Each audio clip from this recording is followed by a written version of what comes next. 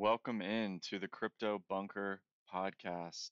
Tonight, I'm going to be talking to you guys about why I believe that USDC will one day be the world reserve currency. Stablecoins are probably the most important category in crypto that absolutely no one is talking about right now. Stablecoins make up a large percentage of the crypto market cap, about $100 billion, with about 67 billion of that being USDC. That's wrong. 67 billion is Tether, 27 billion USDC. They provide crypto traders, yield seekers with a store of value that accurately tracks the dollar and can be sent around the world in a matter of seconds, which is unlike anything we've ever had as a country being able to transfer dollars without an intermediary. USDC is clearly the institutional choice because it's backed by Circle, and Circle is backed by Goldman Sachs, as you see here, who is taking them public soon. So Circle is going to be a public company. With all the connections the Treasury and the government has to Goldman Sachs, I believe it's obvious what's happening here.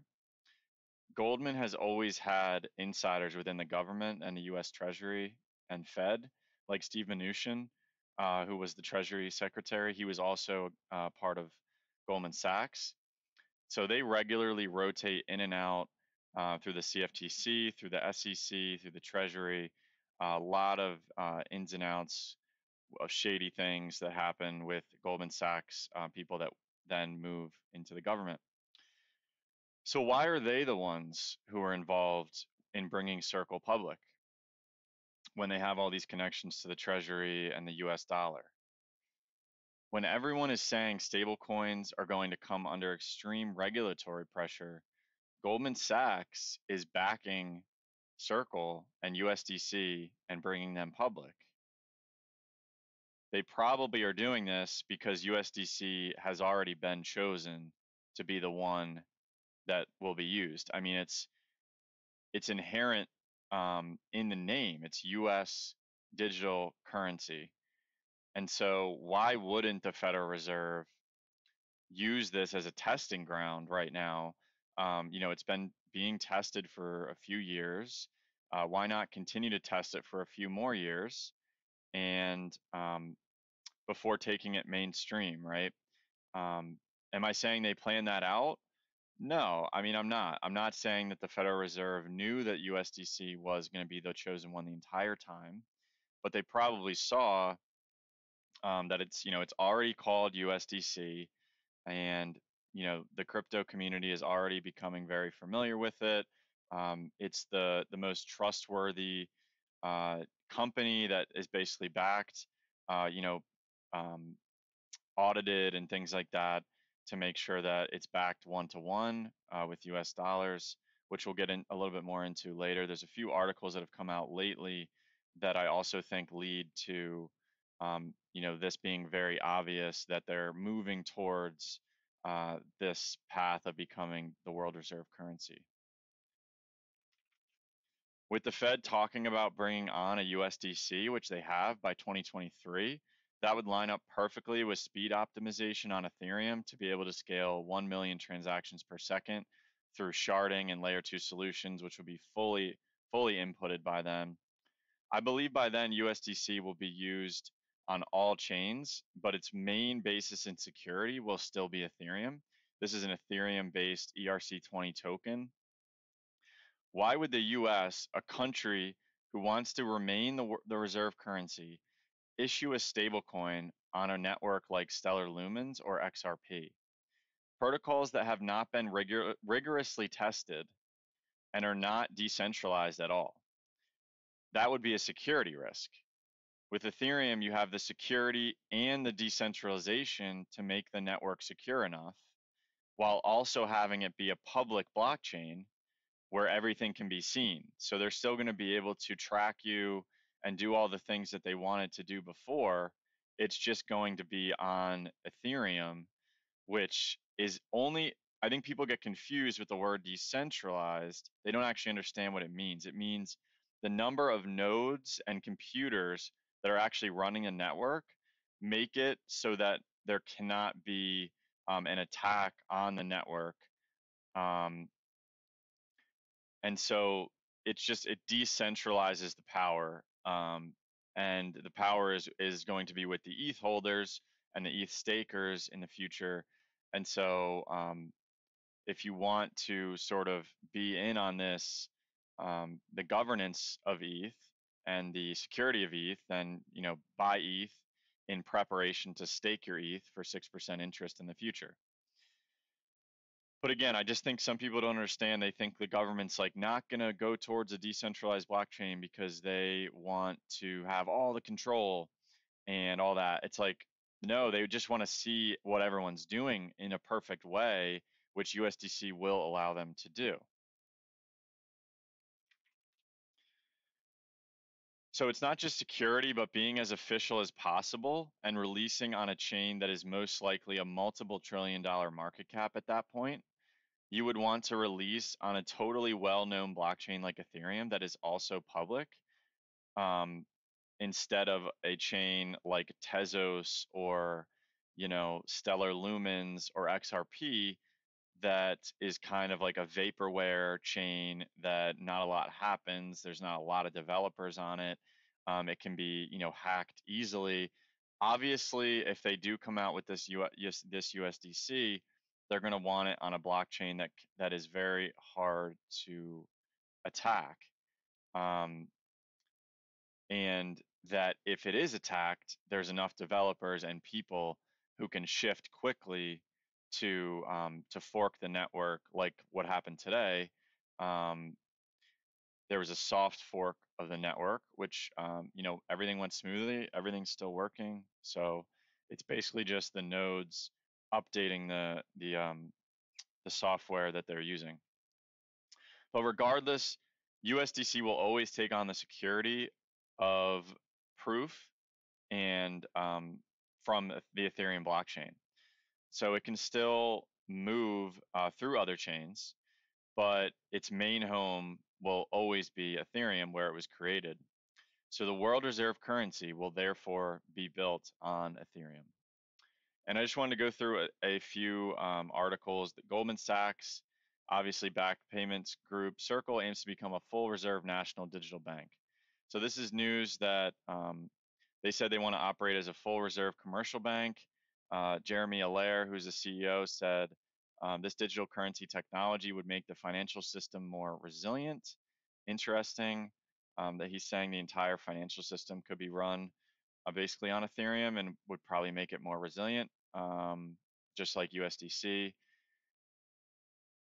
So yeah, this is what he said. The aim of Circle was to eventually build a global digital currency bank regulated in the same way as traditional commercial banks and held to the same standards, but with free and frictionless transaction and payment mechanisms. We believe that full reserve banking built on digital currency technology can lead not only to just a radically more efficient, but also safer and more resilient financial system.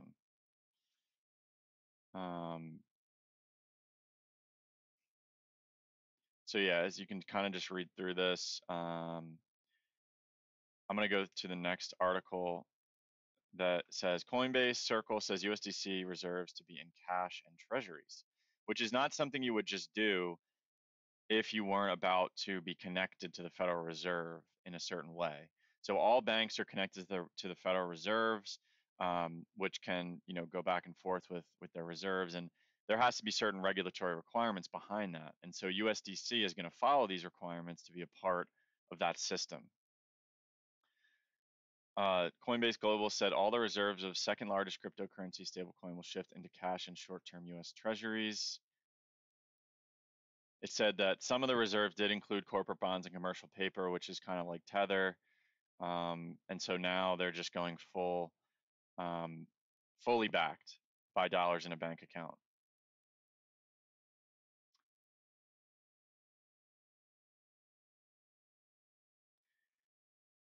So the reserves were only in cash until March 2020 when the company added short-term US treasuries, blah, blah, blah.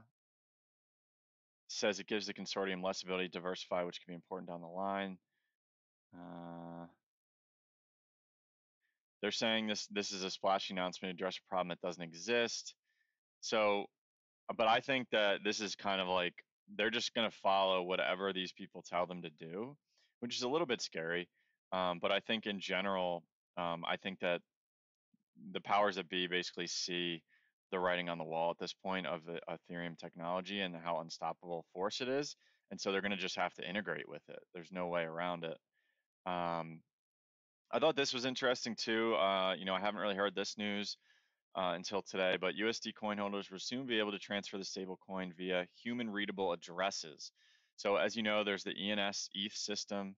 Um, I bought a name at cryptobunker.eth.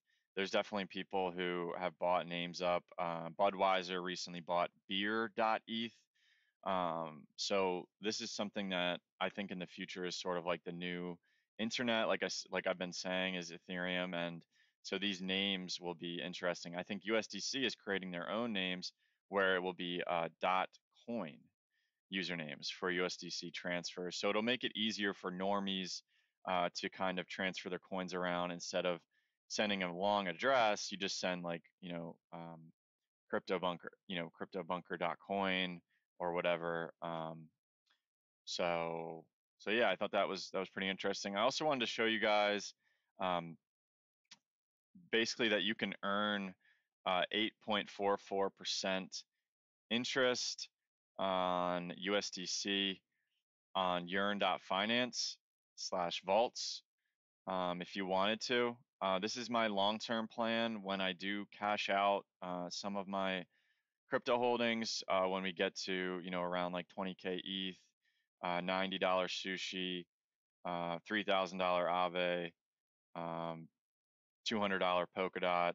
I'm going to cash some of that out and I'm going to put it into USDC and then I'm going to sit on the interest. And so my plan is to hopefully have enough profits to then just have being able to earn interest and as kind of like your job. um, and also just staking my ETH. I'm not going to sell a lot of the ETH. Um, I really don't want to sell any of it to be honest, because you're just constantly earning rewards with X Sushi, with Polkadot, with ETH, um, and you can also stake with Aave, but you just earn these rewards. Um, but I do want to make sure that I'm taking some profits along the way. I think it's important for your sanity and I haven't really done that in a year and a half. I've been waiting for the opportune time to do it, and I'm really hoping that this is kind of the next leg that we're about to go on. And yeah, so if you're not staking your ETH and you have dollars, I recommend doing Yearn. It's pretty easy, I think. If you have USDC in your wallet, then um, you would just, I don't know, I think you just deposit somehow through here. I've never done it, but I do trust Yearn. Yeah, as you can see, like you just kind of go to your MetaMask wallet. And if you have you can send your USDC to your MetaMask wallet, and then you put it in here. And obviously, this is like the most trustworthy of the stable coins, and it's also earns you the most interest, which is cool. And so, put whatever if you want to put $10,000 in here, you'll earn $844 a year in interest on that, and it's pretty cool. So, just wanted to go over those few things with you guys. Um, check the update on how much ETH is being burned right now. It's absolutely insane. Some of these NFT projects are just out of control. Killa's NFT, also Atom Bomb. I don't know if you know if I still have it up. Yeah, the Atom Bomb squad. Um, yeah, no, that's not that. But um, yeah, the Atom Bomb Squad, if you want to look that up, it's a pretty cool project. I would recommend trying to get some if you can. Um, right now, I think you have to pay like 0.25 ETH for them, but that price is going to go up. This is a project that was 18 years in the making. Um, and by owning the NFT, you get a free T-shirt with the same logo as your NFT, And I think you also have like partial royalties on that particular atom bomb logo that when it's sold in the future, you'll get like partial revenue of that or something. It's absolutely insane what's happening right now. Um, as you can see, the Atom Bomb Squad is the second biggest burn today. And then I believe this is the Killa's. Yeah, this is the Killa's address. It just doesn't say that, I think. Yeah. But then you can see like OpenSea. So we're just burning so much ETH right now that it's just impossible to sell ETH. Like, how are you gonna like it? I just feel like that's why it keeps selling off and not going lower. Like a lot of times ETH usually would go lower, but it's just getting bought up so quickly. I mean, it's with the burning of ETH right now. Um, we're looking at negative issuance, negative 1.3% issuance after the ETH 2.0 merge. So this is simulating the ETH 2.0 merge. Um, you can find this information at ultrasound.money. As you can see, all time we're burning 3.59 ETH per minute. We burned over 100K ETH. This is absolutely out of control. 0.1% of the ETH has now been burned forever, and that's out of existence. With the EIP 1559 merge right now, with this, we have 70% less selling from ETH miners. And so, who's going to sell? Like, who's selling their ETH besides these 30% miners? Traders, okay, like, yeah, traders might be trading and selling and buying, but most people I think are holding for ETH 2.0 to stake their ETH. Some people are staking their ETH now, locking it up until the merge. So there's just a lot going on in Ethereum. It's super exciting, and I hope that you guys are learning a lot from these videos. If you are, please give this video a like. Make sure you're subscribed, and have a great night.